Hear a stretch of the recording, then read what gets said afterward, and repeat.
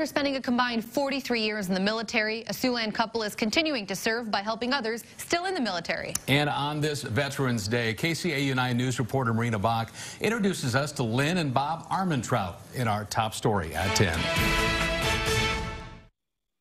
They have endless energy. All you have to do is whisper something you want done, and they're there. Joanne Pearson in the Sioux City Elks Lodge community know firsthand how dedicated Lynn and Bob Armentrout are when it comes to giving back to veterans. Unique couple, very unique in their experiences and their wealth of knowledge. They have a lot to offer, and they do whatever they can. Memories. Seems like a long time ago. Both Lynn and Bob have deep roots inside the United States Air Force. Both of their journeys in the military began after high school. I realized I really didn't know what I wanted to be or what I wanted to do, so the military was an avenue to, give me some more experience and follow some family traditions and things of that nature, but more importantly, just to kind of broaden my horizons, so to speak. Be a good leader, get along with people, just be a good person, always serve your community in your country. Lynn served 27 years. First sergeant and then into my chief enlisted role. Bob served 16 years. Air staff and then the Joint Chiefs of Staff. The couple reached major milestones in their careers, but looking back, they say they're most thankful for the relationship they built serving together in Afghanistan. It was not love at first sight. We actually weren't very fond of each other. Although people thought we were not very fond of each other, but eventually, we broke down the walls and got to know each other.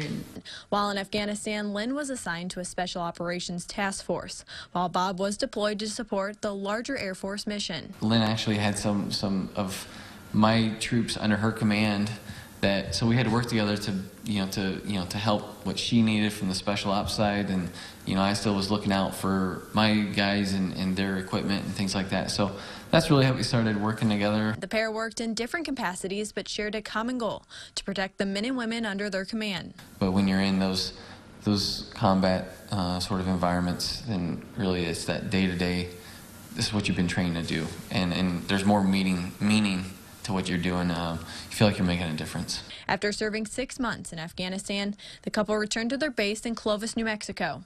There, they came to the agreement that it was time to retire and start a life together outside of the military. I was ready to come back, I guess. After sacrificing all the family relationships and friendships, I was ready to come back and be still.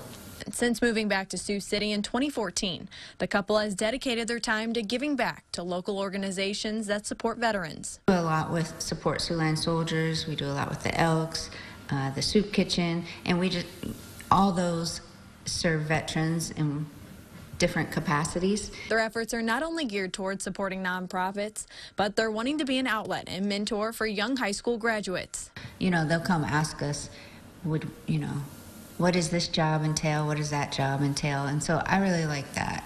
Lynn and Bob say they hope to be an outlet for others to connect with in Siouxland.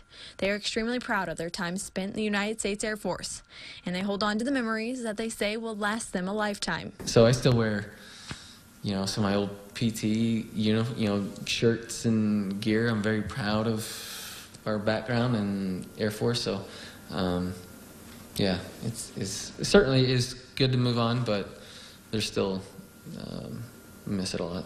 For Veteran Voices, Marina Bach, KCAU-9 News.